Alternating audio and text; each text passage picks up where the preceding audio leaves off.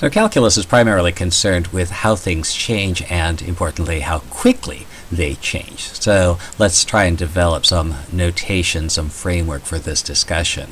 So here's a quick review of some pre-calculus topics. If you don't remember these things, you may want to go back and look these topics up in your pre-calculus book or other sources. So we might have some function, we'll call it f of x, and we'll take any two values in the domain of f of x. And for convenience, we'll assume that a is always going to be less than b. So given this information, we can start out with a couple of ideas. The value of our function at x equals a, and we're going to write that as f of a.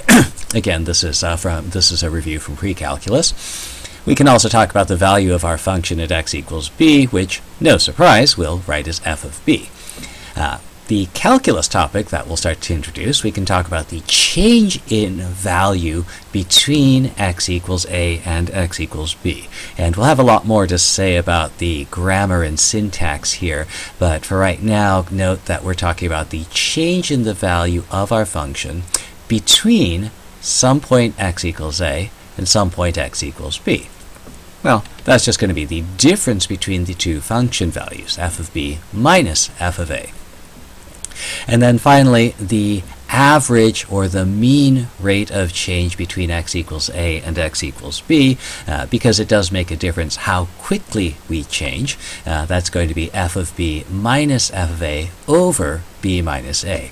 Here's a useful thing to remember. Rate and ratio and rational number all come from the same root, and they all refer to this idea of a quotient of two things. So here we have the quotient of the change in value, f of b minus f of a, and the interval over which that change occurred, from x equals a to x equals b.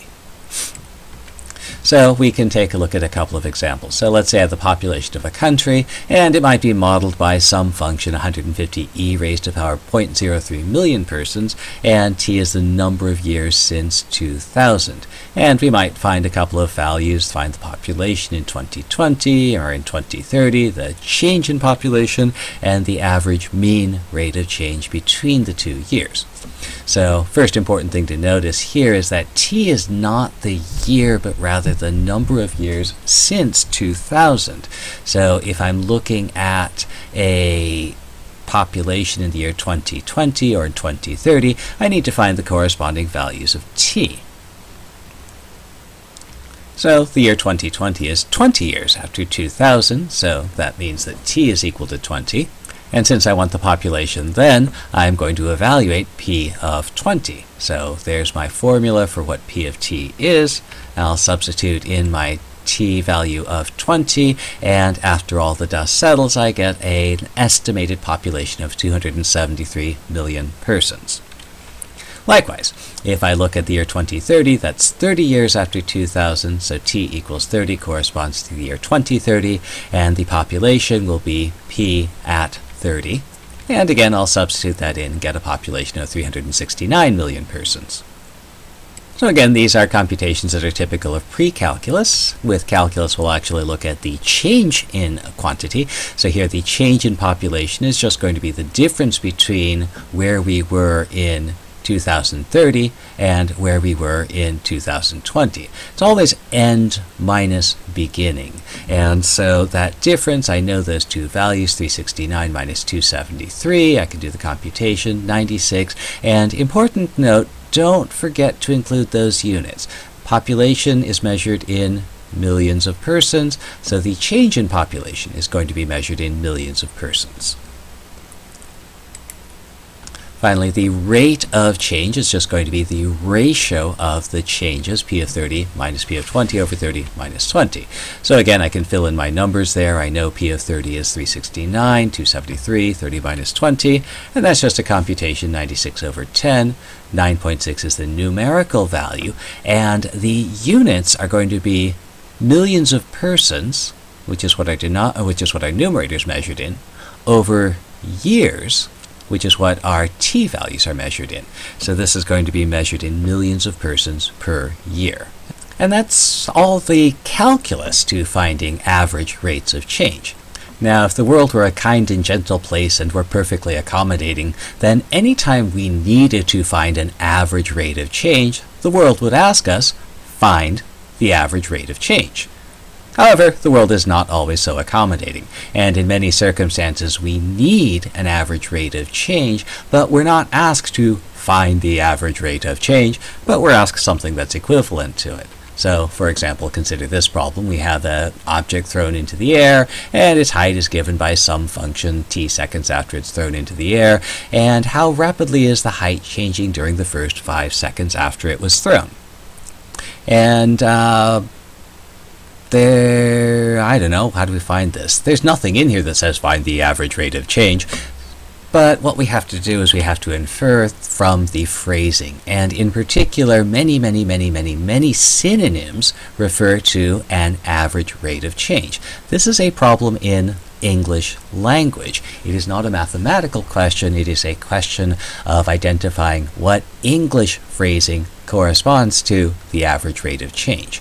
And so here we have something that suggests we're looking at, first of all, some sort of change.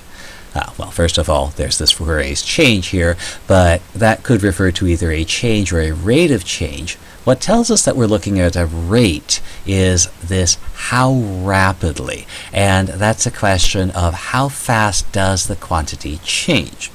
Further note here is that we are looking at that rate of change during the first 5 seconds after it was thrown. And again, what this suggests is that we're looking at the average rate of change between t equals 0 and t equals 5, because that is the first 5 seconds. Well, the world might not ask us to find the average rate of change, but we can say that that's what we're going to find. The average rate of change between t equals 0 and t equals 5 is, and then I know how to express that as an algebraic expression. That's h of 5 minus h of 0 over 5 minus 0. And we need h of 5 and h of 0, so I'll evaluate those two. And substituting in 0, so that gives me my expression 300 over 5 is 60, and again always give the units. So this 450 and 150, these are h of t values, these are measured in feet. This 5 and the 0, those are t values, t is measured in seconds, and so our units here are 60 feet per second. So this is how we might want to answer the question. Now some quick notes on format. If you're 100% certain that your work is 100% correct, you only have to write the final answer here, 60 feet per second.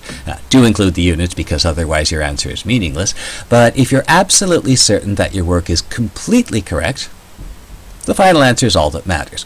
And if you're doing this as part of your job, if you're doing this for a living, the only thing that really matters is your answer should be absolutely 100% correct. In the meantime, it's probably worth going through and writing out all of your steps this way. And there's two important parts to this. One is the actual computations here. So if you make a mistake up here someplace, it's clear where that mistake occurred. But the other thing that's worth writing down is what you're actually finding. So here, you're finding the average rate of change, 60 feet per second. And the reason that that's important is that if the problem does not actually look for a rate of change, if we had misunderstood the question, then this answer is an incorrect answer to this question.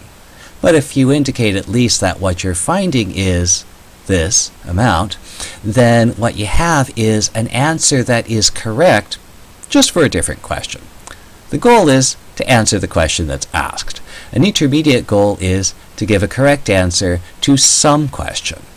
And by writing everything down, you can make it more likely that you'll at least give a correct answer to some question, which will hopefully be the question that's asked.